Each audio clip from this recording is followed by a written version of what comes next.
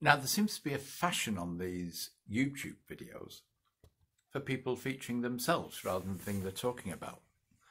I don't know if it will increase the views, but here we are. This is me with a cup of tea. I drink lots of tea.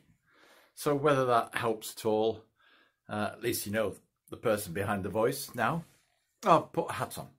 This is just to hide my lockdown haircut a little bit. Don't know if that will, make any difference. People like nice things. Maybe you like a nice hat. But the main thing about this video is I'm talking about, not this one, but this one and the other ones in the series, some of the issues I'm having with a second-hand printer that I'm repairing and getting going. And so I'll move on to the next part of the video where I talk about issues with the extruder motor. It's no issues with the motor, I don't think. I believe it's been jammed, and because it's been jammed, it has actually burnt out the driver or part of the driver on the board. That's my assumption. And if you have anything to add to that, any comments, any experience of your own, I really would appreciate you commenting below, because I'm just sharing what I found myself with this one. You may have found something similar, but you may have gone further than me and actually identified what the real issue is, because I didn't have the machine when it broke. I bought it as a broken machine. Anyway, there we go. I hope the video is useful. I'm going to title it Jammed Extruder Motor.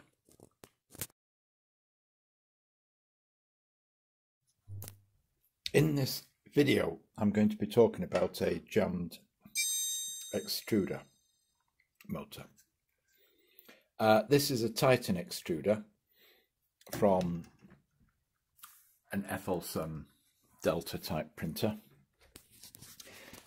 And you'll see various bits of video and still images. Basically though, what I've done is bought a second-hand printer without knowing anything about it or what was wrong with it. The first thing that you'll see is that the hot end looks pretty well abused with lots of hard black plastic. And when I took the when I tried, it wasn't turning anyway, but before I did any loading, I decided to have a look at it, and there was a piece of filament jammed into the extruder itself. Now, that's, it could easily have just been left there rather than being jammed there, but I do suspect it was jammed now, and that's for a number of reasons which I'm going to go over in the video as I do this test and strip down of this second-hand 3D printer. So that's the hot end that was in it, and now I've replaced it with a new hot end which I happen to have. Get it in focus. Sorry, there it is. Now the other thing is that I am using a new to me piece of software to edit this video once I get it uploaded from my phone, which is a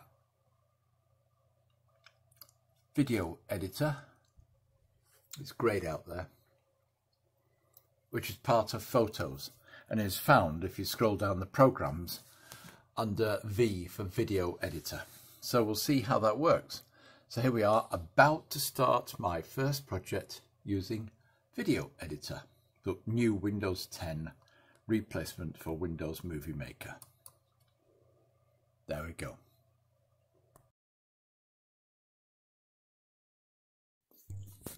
So this is the Titan extruder, and there was a piece of filament, that's it there, that was jammed in the extruder so that it was not really turning properly. I need to investigate it, see if there's anything else wrong with it, but unfortunately I didn't take a picture of it before releasing the screws, and this coming off and the tensioning spring that goes in there shooting out across the room. So I need to retrieve that. It is only just a tensioning spring to tension there, so it shouldn't be difficult to put together. I need to make sure that, yes, there's a bit of a bearing and things in there. That should go on there. Shouldn't be difficult to put together if I can quickly locate the tensioning spring. But take it off, take this part off in order to see if there's anything else that needs sorting out. Now, it looks to me as though that set screw there is too proud and is fouling the cogs. And I've just checked before I took it apart that that black cog there actually bears on that part of this one. Now, a solution would be to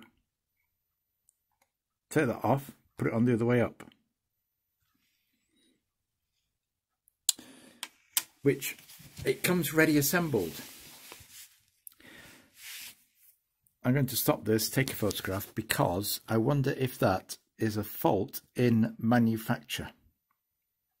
So it was faulty at manufacture. It didn't seem to be that the cog was in the wrong position along the shaft, and it's not loose on the shaft, it's not moved.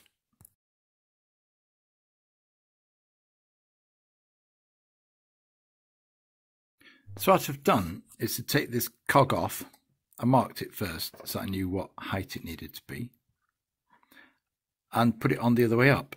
So hopefully that proud screw there, or set screw, doesn't foul the plastic cog. I wonder how the darn thing has ever worked. But I'll give it the cog a quick clean with a toothbrush. Okay, I'm going to click load and see what's happening. Heat completed. Please load filament to extruder. Click confirm to start loading.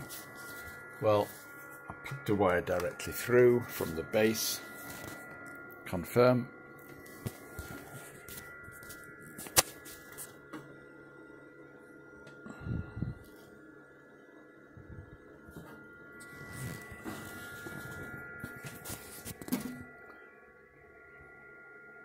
And nothing's moving. Blast. That suggests it's highly unlikely that a stepper motor would fail. There's such robust things in this job.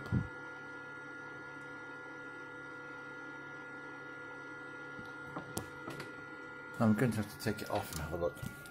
Sorry about that.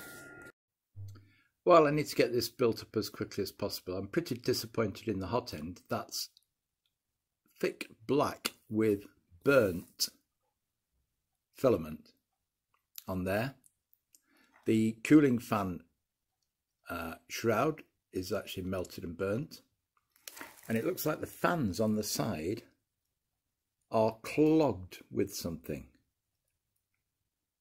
No idea what that is that's clogging the cooling fans. Look at that. Thoroughly clogged with something. So that's going to be interesting, having a look at that. So the first thing that I would suspect that's needed is new heating element, new thermistor, and new hot end, and hope that, well, the electrics are guaranteed. That's the major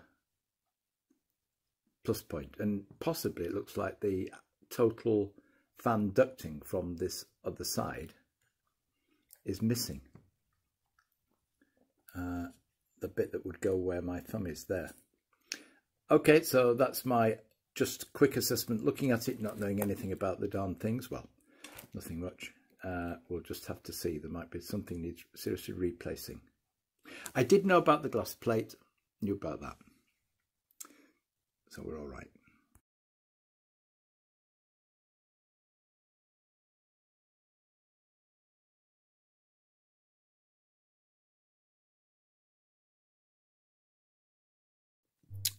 Now, I'm in the process of replacing the mechanical parts of the hot end. I mean, this bit.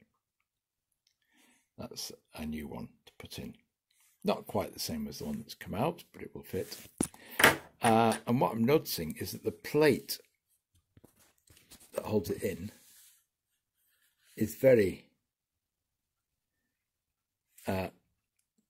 damaged, and in fact it's got, it's been hacked about quite a bit. There's that plate. Look, there's all sorts of markings on it. But not only that, there's an imprint of a screw thread on it. Where's the imprint of the screw thread? Right, well, there's one imprint of a screw thread, but there's a really serious imprint of a screw thread. Let's pull it back here and see if you can see that. Yep. And the screw threads down there that hold this fan on, that I've just taken off to clean, are protruding well into this chamber. And I'm thinking that can't be right. They've used screws, look, see that, which are too long.